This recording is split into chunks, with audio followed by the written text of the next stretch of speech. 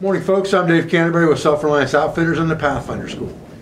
And what I want to talk to you today about is a concept that I'm going to call evolution for survival.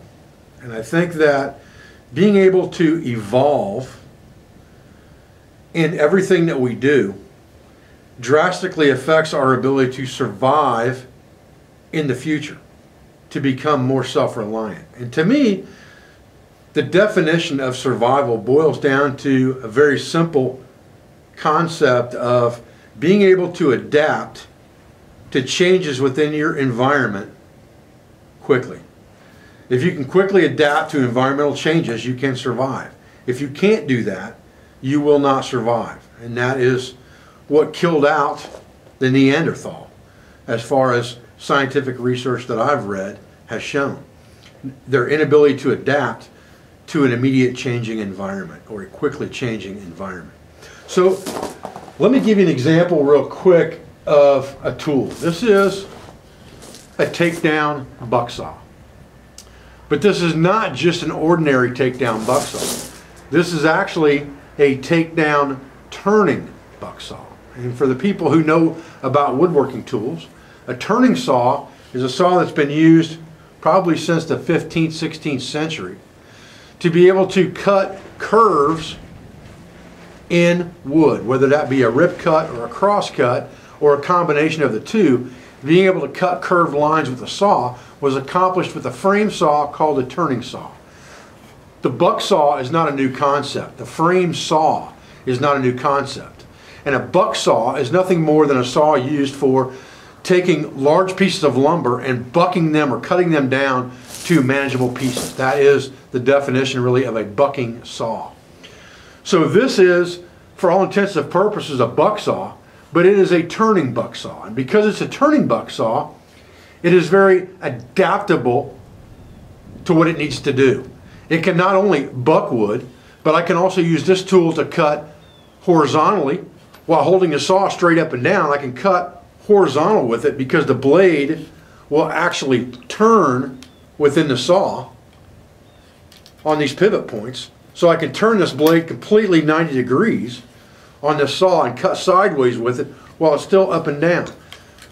It will turn within an axis so that it can cut curved lines, and the blade can manipulate itself to an arc or a curve while the frame itself is straight up and down. So it's a very adaptable saw, and it's an evolution, in my opinion, of the takedown buck saw. It's something that I saw in a book on how to make carpentry tools, and I thought, you know what? If a takedown buck saw had the attributes of a turning saw and it had a dry wood bucking saw blade in it, how awesome would that be for a woods tool? It's not that much more complicated. It's not that much more difficult to build. It does take another saw to initially build it, like a folding saw. It does take the ability to drill holes like with an awl. But other than that, a couple of nails and a file, or the ability to be able to cut a blade down a little bit to fit inside here, inside this radius, is really all you need to be able to make this saw even in the woods on the fly, although this one's made from milled down dimensional lumber because it's a working model that I made to see if the concept itself would work, and it works fantastic. So that is an evolution of that saw. But I would never have even thought of that or conceptualized that had I not immersed myself in an environment of doing woodworking tasks around my homestead.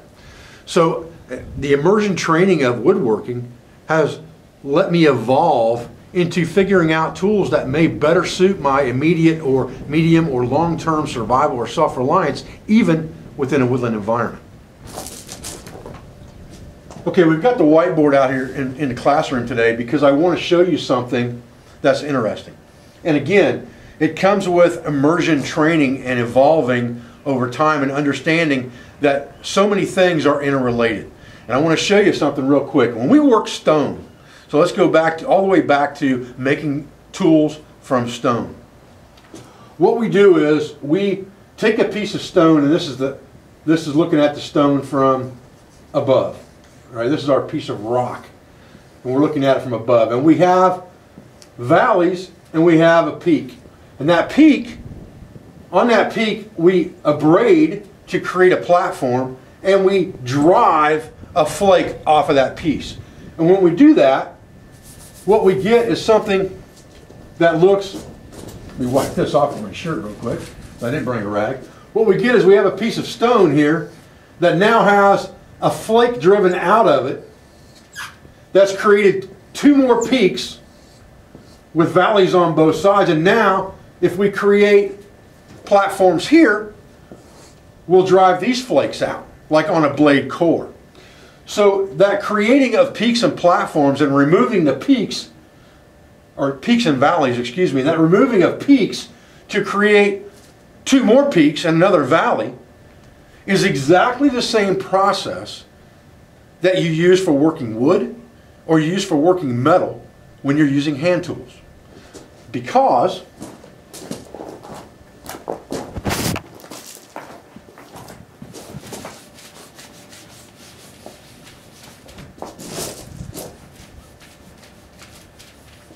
I apologize that my rag kind of sucks here, but if you look at a piece of wood, let's say that we have a bowl that we're working on from a piece of material. What we're going to do is we're going to drive our gouge into that bowl, and it's going to create a valley. And on the other side of that valley, there's going to be two peaks. We're going to take our gouge and we're going to remove this peak, and it's going to create a valley here with another peak. And then we're going to remove that peak, and it's going to create a valley here.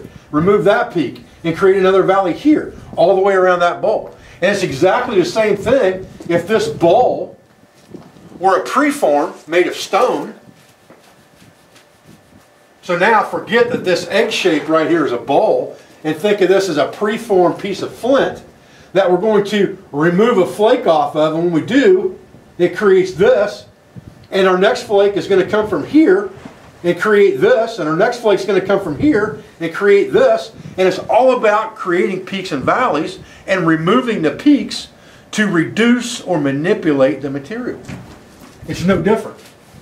With metal, it is almost the same, except instead of removing material, you are moving material.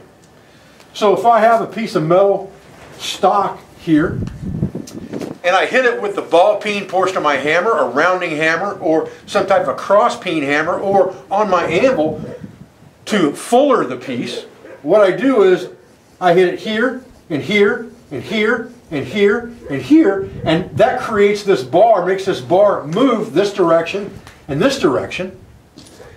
And then I'll come back in and I'll pound this, and this, and this, and this, and this, and this flat, and that will further lengthen the piece. So all I've done is I have created peaks and valleys and flattened out the peaks to manipulate that material where I want it to go. If I'm going to take a piece of, let's say I have a piece of square stock and I want to make a point on it, I want to make it round. I start off with the square by pounding down the peaks, and as I pound those peaks down, I create more facets. And as I pound those facets down, I create smaller facets until eventually I have something that's round. And it draws out to a point. It's no different whether it's stone, wood, or metal. They're all manipulated with the same basic concept of peaks and valleys. And understanding this, the revelation of understanding this basic concept comes from only one thing: immersion training. Doing it so often and so much that you can't do it wrong. So when I learn to make something, I want to make it until I can't make it wrong. If I'm going to make spoons, I'm going to make spoons every day until I can just do it without thinking about it. It becomes muscle memory. I understand how to work the structures in the grain. I know which types of wood are the best. I know which types of wood are the worst. I know how much I can let the wood dry out before it's going to crack, exactly how to cut that piece of wood so that I can avoid the cracks, or checking of the wood as it dries. All of those things are important. You can't learn those things by one spoon. You can't learn those things by making one net needle or one bowl. You have to make lots of them from different materials. So going back to the survival type videos, there's only so many ways you can make fire. I am fully confident that I can walk out into this woods right now and make a fire even in damp weather conditions. And if I had to do it by friction, I could do it. But I'm going to have a lighter in my pocket because I'm going to be prepared. But I've done enough starting of fires by primitive means in the eastern woodlands in my environment that even with environmental changes in weather, I'm confident that I can still effect a task if needed. So what I'm doing now is I'm trying to learn lots of other things. And those other things all boil right back down to your ability to adapt to environmental changes. If I don't have power tomorrow, can I make the tools, the metal tools that I'm going to need to manipulate the wood? Because I need the wood to bend the metal, because I need the charcoal. But I also need the metal to manipulate the wood, because knives, axes, chisels, gouges, all those things make manipulating the wood to a shape or an object much, much easier. So understanding the basis of woodworking, the basis of metalworking is very, very important. I'm perfectly confident that I can go out and set a dozen traps and catch enough animals to sustain me or feed me. I haven't really been wasting my time putting up a lot of trapping videos this year, although I do have some traps out, because it's redundant information to you. Because I've caught almost every animal there is to catch in Ohio, and I've already put it on film, and I've already talked about how to set these traps in 50 plus videos. I've got 30 plus videos on making fire. I've probably got 200 or 300 videos on different basic survival techniques. So now I'm concentrating on other things so that I can evolve in my self-reliance. And I wanted you to understand that, but I also wanted you to see a couple of examples of what I'm talking about as far as that evolution of mentality and that evolution of survival. Okay guys, well I'm Dave Canterbury with the Pathfinder School and Self-Reliance Outfitters, and I didn't want to drag this talking head type video out for a long period of time. I just wanted to convey to you some things that I've been thinking about lately and some of the reasons for the long series of videos, because I started my YouTube channel as a learning experience. I'm learning with you. I'm showing you what I'm learning. I'm teaching you things that I've already learned. And I'm also getting feedback from the viewers that helps teach me other things and helps me evolve and adapt in my learning. And because of that, you have a long series of videos like the trapping series, like the Journal of the Yurt, like the blacksmithing series, like the woodworking, green woodworking series, because I'm going to do that stuff until it becomes second nature, until there's no question in my mind that there's no tool I might need that I can't make with metal or wood, and there's nothing that I may need to build out of wood that I can't build if I have to include the most simple tools like this takedown, turning bucksaw. I appreciate your views. I appreciate your support. I thank you for everything you do for our school, for our business, for our family, for all of our sponsors, instructors, affiliates, and friends, and I'll be back with another video as soon as I can, guys. Thanks.